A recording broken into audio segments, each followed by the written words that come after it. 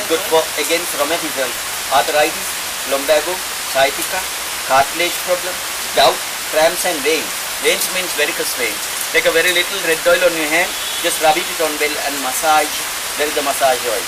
Instead of the cortisone injections in Sri Lankan, most people we use red oil. That's why the houses, we got a bottle of red oil, then we call home doctor because it's good for everything. And also sometimes you can see if you got any troubles on your joint. An example, sneeze.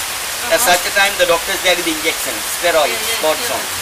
Normally the doctors they give only 3 times the cortisone injection because of they give a lot of side effects. That means when you take some cortisone injection, your body gets so fat, sometimes swelling. Also from the cortisone injections, your blood, nerves and veins keep it too dry. Then it won't stand it. Then the blood circulation again is not good. Pain gradually come back. Then when you're going back to the hospital, after 3 cortisone injections, the doctors they try to operate it and they are put any plastic surgery. But sir madam, in the winter time you got such a big trouble. But at such a time when you come to the hot countries, no aches, no pains, nothing. Because of the humidity. That's why Sri Lanka we make red oil.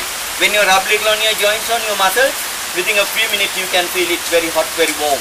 Then if they have any water inside the joint, according to the heat of the oil, they take the water out and they are burning.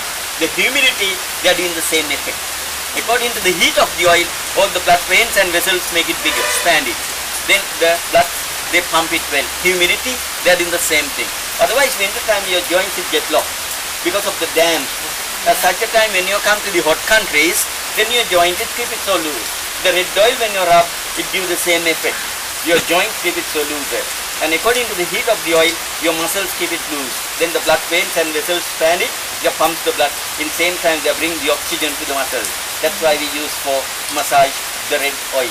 Just now, if you have any aches and pains on your neck, body, muscles, on your arms, on your legs, I will drop tiny little red oil on it. Just now I will show you how they feel it. Get so relaxed and comfortable feeling. If you like to take a little neck massage out of the red oil, I will do it your nicely. Oh yeah? Yes. You like? Yeah. Yeah, I will do it little neck. Let me take that. Can you, yeah, it's much better made. So what are the ingredients of this tea? Can you In the tea you got ginger, cinnamon, cardamom, together with black tea leaves, but no sugar, without sugar, with 1 or 2 drops of vanilla essence. That's why we call it spice tea, Ayurvedic herbal tea.